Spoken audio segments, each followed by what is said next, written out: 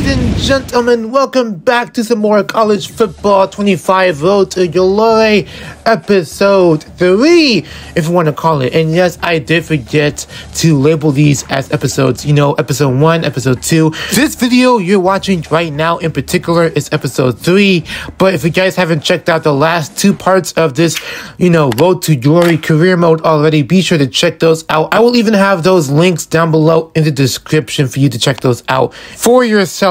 But now, as you guys can see from the title and thumbnail, you guys might be thinking, oh, are you doing what I think you're going to do? Are you going to cheat? Are you really going to, do a glitch or something? And no, let's not get it twisted, okay? If you guys don't know, believe it or not, I did play Road to Glory for the first time in the default difficulty. And no, it's not freshman, okay? I actually left it at varsity mode because guaranteed I haven't played a football game in quite a while. So half of the stuff, like I said before, is pretty much new to me. So I'm trying to get used to the, pressure and the challenge of playing these football games nowadays on next gen. So long story short, before anyone in the comments think that I'm capping, I literally left the difficulty on varsity just to get used to the controls. Like I said, just to get, the feel of how football games play nowadays. That's the real reason why what I'm showing you right now is apparent, because I was doing so many practices as of late, and I'm not gonna lie, I did skip a practice or two at the time. That's why I was on the bench the moment I got committed to Georgia, right? And so I want you to see this real quick. Look how much XP I earned as of late.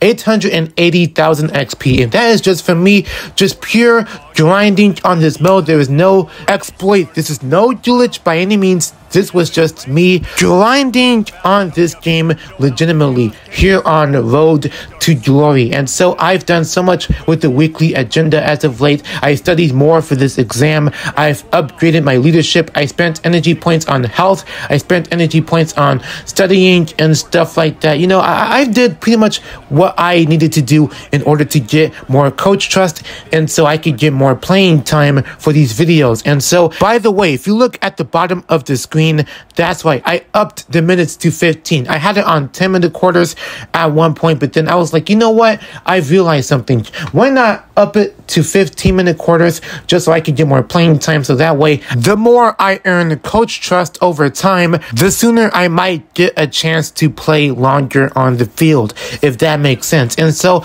that's why right now I'm still on the bench at the time, but you'll see I've been doing a lot more training and more practicing and stuff like that over time. And so believe it or not, that's why I've been getting tons of skill points as of late. And look at my player build now. That's me casually playing on varsity mode just because the game is fun at the moment, for the most part at least. And so that's why I upgraded my player to a 90 overall. I was like a 75 last time I checked, since I was a 4-star recruit on this build. So probably that's another reason why I upgraded so early. But at the same time, at least from my experience, it's definitely due to the coach trust multiplier that I applied to my player, due to me playing well and performing well and being extremely patient. And while off the field, I've been doing tons of stuff on campus with the weekly agenda, like I already said. And so that's why I get my player already up there. And plus, on top of that, I want you guys to see my player in action, despite being the bench warmer on the team still as I was recording footage for this video.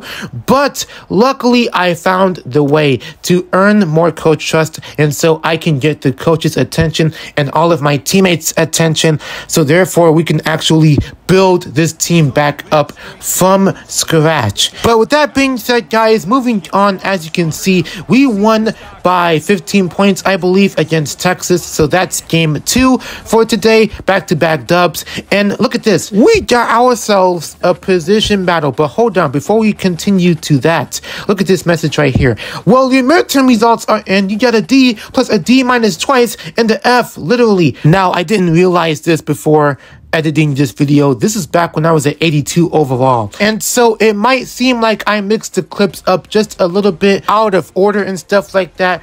in which it may be true. But if you think about it, this is really me showing you guys the process. Before I was a 90 overall, I was still a bench warmer as an 82 overall. Okay, a low cut wide receiver, still trying to make it big. And so I'm showing you guys the process on how I managed to get to this point before I managed to upgrade my player a lot more. And so here is the footage of me actually putting in more hard work while trying my hardest to outdo whoever called me out for a position battle. Whoever that was who called me out for a position battle, son, get ready to lose your job. That's all I can say, okay? That's pretty much all I got for him. And so here I am, just racking up points on top of more points and all of that good stuff. Now, moving on to the zone attack. Now, this is probably one of my favorite mini games in Road to Glory thus far. Now, as you can see, here I am just trying to get open as much as possible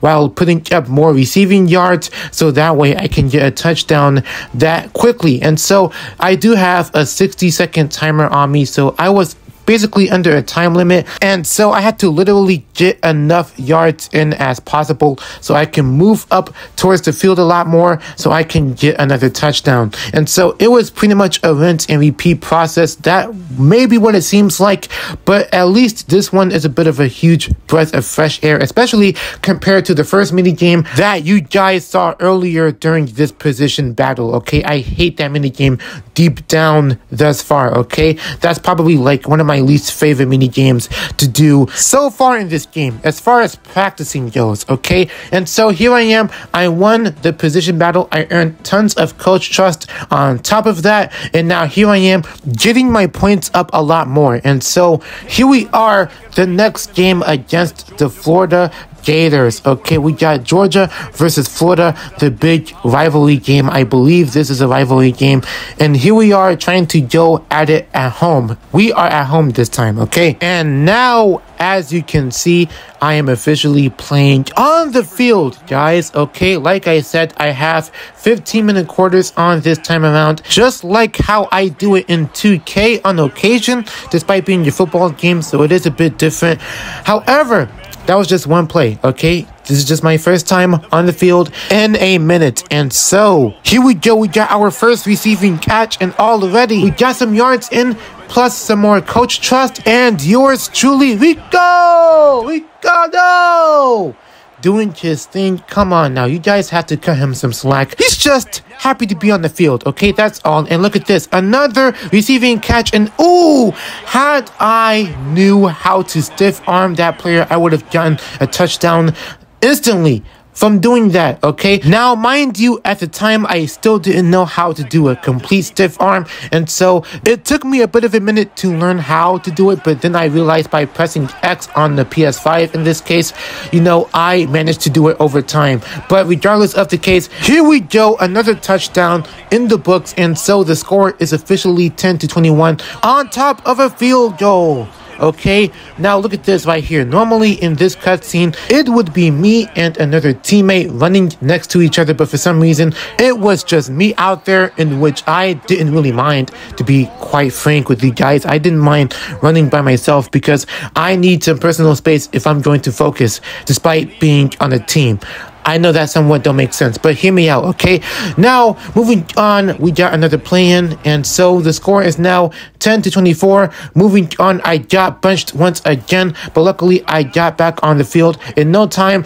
And this part right here, that particular play did get me a bit tight, because not gonna lie, that was my chance to get open, and so I called for the ball and had the quarterbacks on me literally right there to be open for the catch. I should have made that catch myself, but unfortunately the QB of the team, he passed it to somebody else, and so that play got me feeling some type of way, if you know what I mean. But regardless, once again, we got ourselves another touchdown, and then later on in the game, that was pretty much it. And so we blew these guys out 16-52.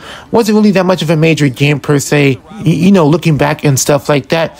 But thankfully, this time around, I got to be on the field more than once, you know, so I was building up my reputation to become a starting wide receiver. I'm slowly but surely getting there. Anyways, if you enjoyed this video, hit that like button, run the views up. I'm telling you, run the views up ASAP. On top of that, hit the subscribe button if you are new to the channel. Turn on notifications. Share this video with your friends. Anyways, guys, I'm heading out. You guys take care, okay?